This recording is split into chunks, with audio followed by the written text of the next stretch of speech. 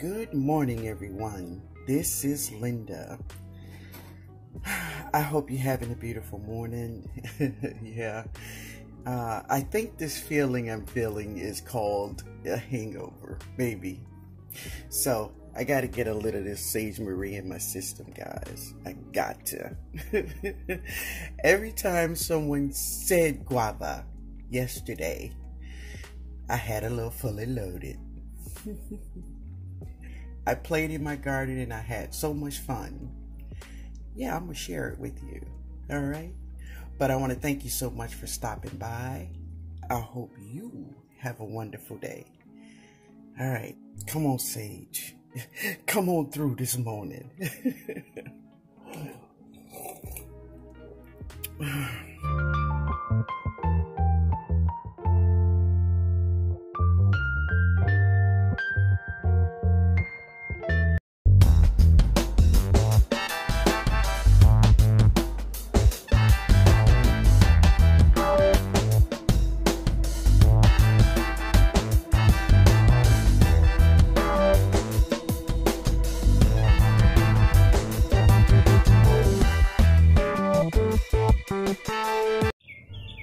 Hello, everyone. This is Linda. I hope you're having a beautiful day. It is hot. It's hot, y'all. It's hot. Look at that. Beautiful, beautiful. But I've been doing some harvesting and yeah. Let me share. The wild part of the garden is really beautiful. Really beautiful today. I hear my buddy, but I don't see him. Yeah. But, yeah. So here is a small spaghetti squash. Let's see here. Here is another spaghetti squash. Right there. There's another one there. I have another one somewhere, but I would like to share with you, how do you know when it's time to harvest your spaghetti squash? Well, the first thing you look for is the leaves are dying, and my leaves are dying. They're dying. And also, your spaghetti squash will turn yellow. It's turning yellow. Now, the other part you look for is, let me move this leaf out the way. This stem right here. It'll become a little more woody. And it's very hard. When you harvest it, you want to cut it like right here. You want to leave a lot of that stem on, because that will keep it from spoiling, and it will just last a long time. And this is why it's a winter squash. You can, it will last up to a year. I've had some to last a year. So I'm gonna wait a couple of days, just try to wait for this to turn a little bit more brown. And then we'll harvest this baby. Yeah. But anyway, that's how you know when to harvest your spaghetti squash. Yeah. So today I'm harvesting my olives. Almost forgot them on here. They get yeah. So because of the rain and all the winds that we had from Cristobal, especially the 4 days of just constant rain, I lost a lot of my olives. So many of them just, fell off this little tree. But I'm gonna harvest all that is here, all those survivors, yeah. And what I'm gonna do is in a video to come, I'm going to share with you how I'm going to prepare these olives. Yeah, I'm not going to let them go to waste. I am going to enjoy them. Yes, I will. So look for the video really soon, and I'm going to share with you how I'm going to preserve these olives. All right, so here are my purple hull peas. Yeah, look at that. The sun here, the sun, they love it. They love it. Yeah, they're doing very, very well. Very well. And yesterday, yeah, there was a lot going on yesterday, but I had two of my aunts over here, and they walked through my garden. Now, why did I do that? That was a bad idea. It was a bad idea, but it happens. So, one of my aunts says, I want some of that garlic. Now, guys, you got to remember, this aunt is 82. She said, I want some of that garlic. I'm like, but it's not ready. She said, garlic is always ready, baby. So you know what I did? I harvested a lot of this garlic for her from right here. We cleaned it up and she took it home. But she says it's always ready, and yes, it is. So you don't have to wait till you get a bulb, but you know, yeah, but she took it, and that's the way that goes. But anyway, guys, of course I let her take it, but I want to show you my olive harvest that I got. So this is my olive harvest that I received, and there were so much more olives on this little tree, but with crystal ball and all the rain, a lot of them fell off. But in a later video, I will share with you what I'm going to do with these olives, because I'm not going to let them go to waste, but I'm going to show you how I'm going to use them. All right. So this pepper plant was sitting in the middle of the garden, and as you can see, her leaves are turning yellow and she looks scorched. It's because she is scorched. But what I've done is I've taken her and set her under the tree in the garden, and that'll help her a lot. Yeah, so she won't get so burned up.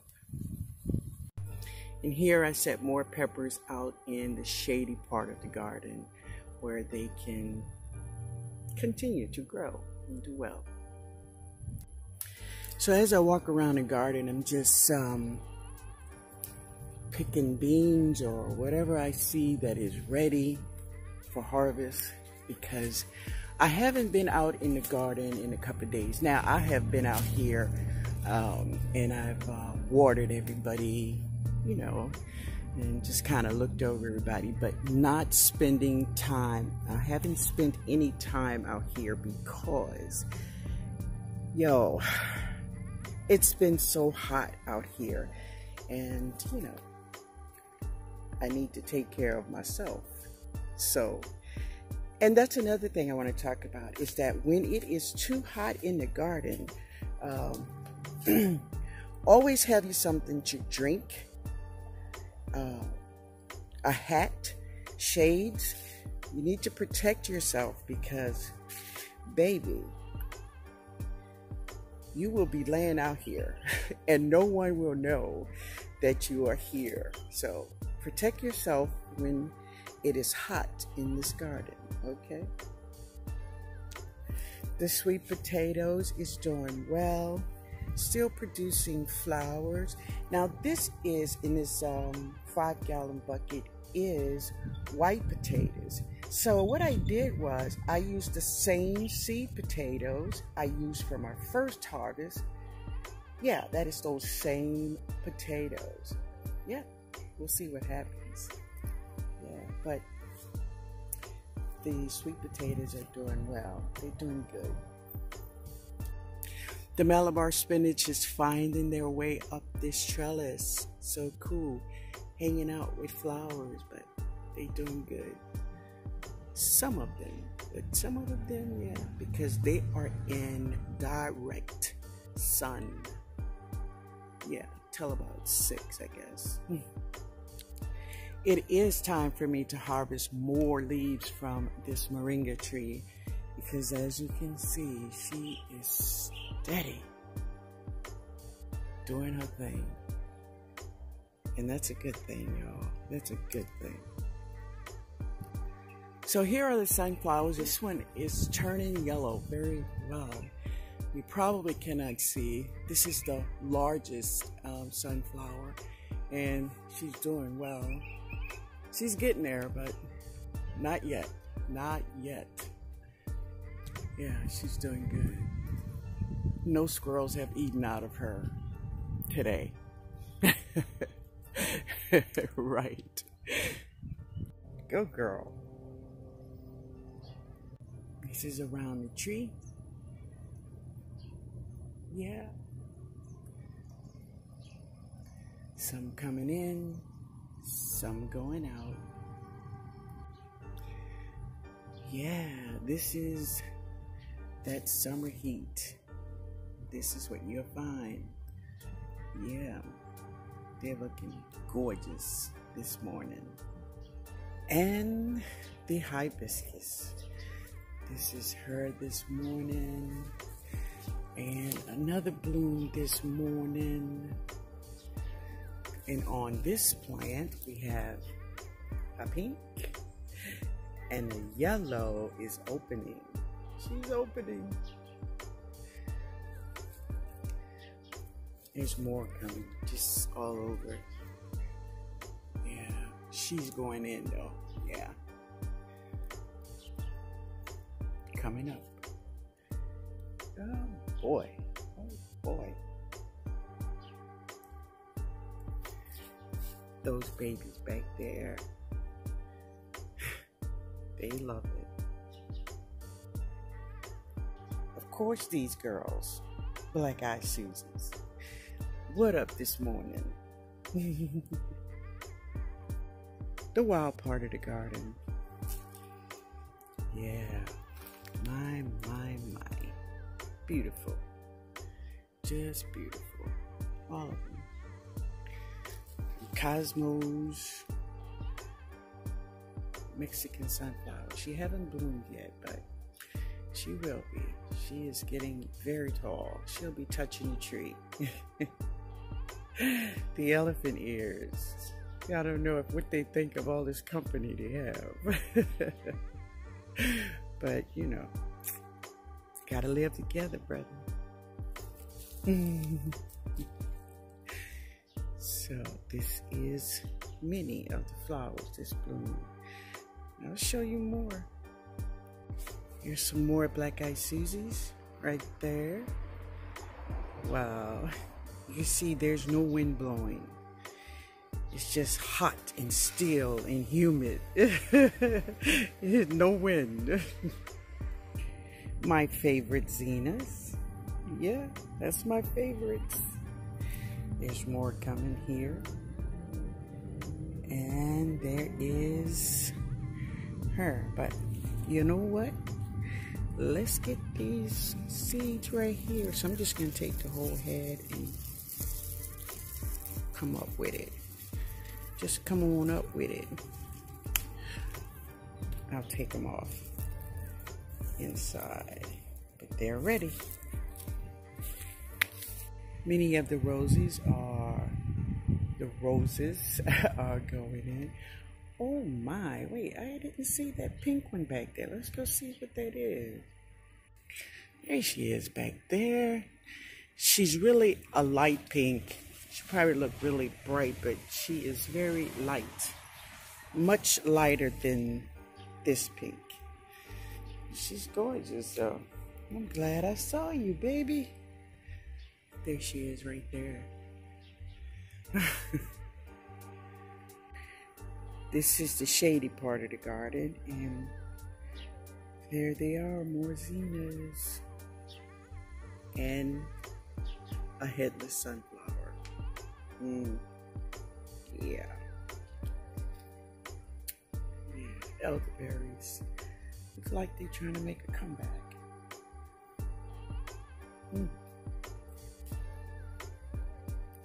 And these big mamas, yeah, Mexican sunflowers. They just came up over here, and I let them. I just let them. Big, big, big flowers. Much bigger than the other ones. But I love them. So here is my head I pulled off, and here are all my seeds. So I'm gonna put them in the envelope, and I'm gonna let them dry. I may throw more out, you know? Yeah. But that's them, and they are my favorites. Yay! Thank you. So I have this rutabaga that just, I don't know, it just started growing here. It's in the ground, and look at the leaves on it. Just huge. Just huge leaves. And I have just been letting it grow. Just let it grow. So hopefully I get a rutabaga from it, you know. But let me share some more rutabagas with you. Here's my other rutabagas. Now, although the leaves has been attacked, but that's okay because I'm not going to eat the leaves. I just want that thing right there. Just right there. Yeah, so it's doing good. Today, it's been in the 90s. And, yeah, tomorrow it will be in the 90s again. So some of my peppers that I have in my Dollar Tree buckets, I've placed them all in the shady part of the garden because, yeah, they're going to get fried, y'all. But these guys, they're going to be all right. And they're looking cute, I must say. Yeah, they're looking cute. But, yeah, those peppers, I put them over in the shady part. I hope they love them. It has been just too hot for me and my body to be out in the garden. It's just too hot. Yeah. Somebody be coming out here picking me up. Yeah. More harvesting to do. Because those are red ripe. I got to get them. So I was going to move this plant, but when you look at her, yeah, she's about to bloom. Because it is so hot. Yep, it's about to rain. So I wanted to share also my bell peppers. And Jada's bell peppers are really, really doing good. These are really doing good as well. See, that one may not make it. But we're getting them. We're getting them. Yeah, they're coming on. So this is the Dollar Tree tripod, and it sets in direct heat all day. And yeah, she's making got a lot of beans on her. She's doing real good. But the peas are getting fried. Yeah, they're getting fried. And I have this fish pepper here sitting right under his, because this is where the water from this table come down. So 2 for 1. And as you can see, I got a lot of peppers on here. I can raise her up. There she is. You see those peppers? There they are. Got a lot of peppers in here. Yeah, they're doing good. But thank God it's about to rain. And that is a good thing, y'all. That's a good thing. We need this rain. Yeah. So I want to share with you all some flowers that's in the side of the house. I have it wild like, but here's some gladiolus. So I want to share with y'all my gladiolus in the wild. But yeah, I planted these. These are Dollar Tree flower bulbs. Yep, they're from the Dollar Tree. They love it out here. Yep. Hanging out with the Zenas.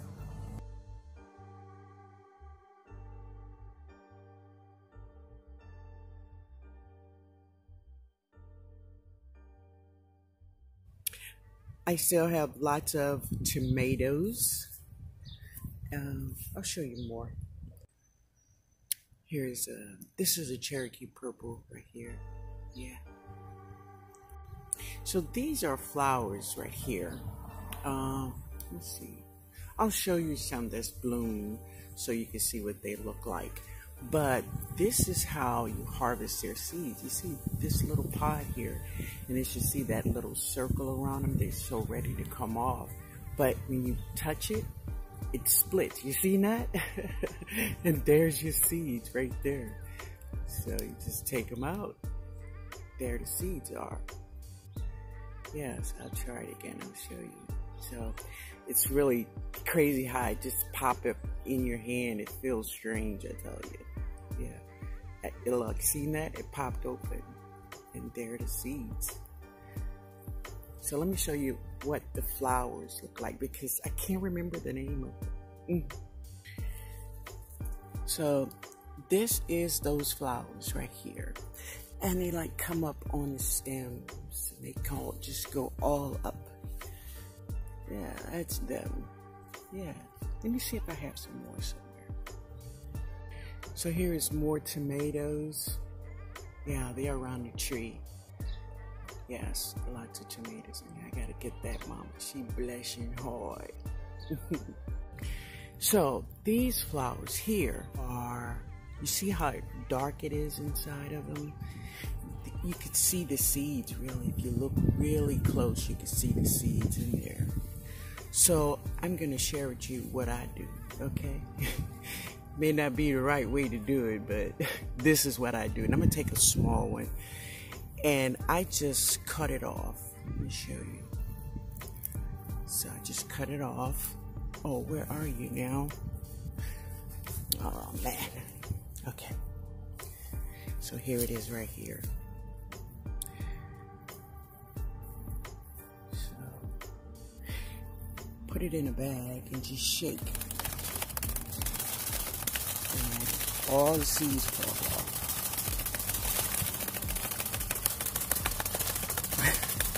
Just shake it, baby. Just shake it.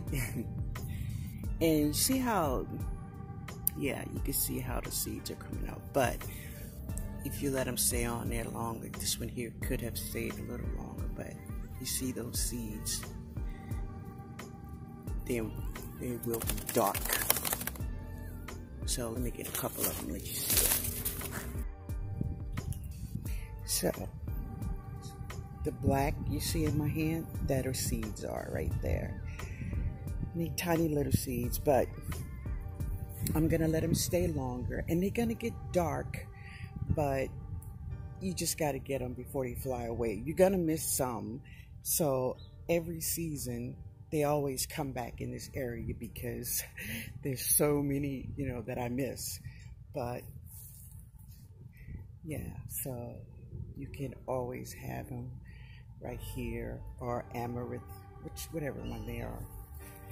But they're beautiful, so, and that's how you harvest the seeds. And I just put them in a bag, and at the beginning of spring, I put more where I want them to be. Yeah, cool. Oh, if you can hear, it is rumbling. It is rumbling up there. Yeah, it's rumbling. Oh, but listen, guys. So I want to share with you all that on tomorrow's video, I will be doing something a little different. Well, something I've never done before. So tomorrow, I'm going to go over and I'm going to bring you guys with me to my fig tree. I call her my fig tree because I love her. So I'm going to bring you guys with me. If the figs are ready, we're going to do a harvest. Either way, I'm going to take a page from my buddy, Lead Farmer 73, and I'm going to do some air laying. I'm going to air lay 3 branches of this tree, because if there's any fig tree that I want in my yard, I would love to have this fig tree. So I'm gonna do that. Okay, so y'all wish me luck, all right? But I'm gonna give it my best shot. And I've watched Led's video at least 3 or 4 times, and I think I got it, y'all. We gonna do it, all right? So y'all come and see me tomorrow, and yeah, I'm gonna do some air laying on this beautiful, beautiful fig tree that no one take care of. She take care of herself, but she's beautiful, and she's beautiful to me. All right, guys, I want to thank you all so much for hanging out with me today. I hope you all have a beautiful, beautiful Sunday. I hope all you fathers enjoy your day. Yeah, do something great at home with the family. Yeah, do something in the backyard when the sun is going down, you know? Yeah. Yeah, just have fun. But all right, guys, I will talk to you all tomorrow. Later, y'all.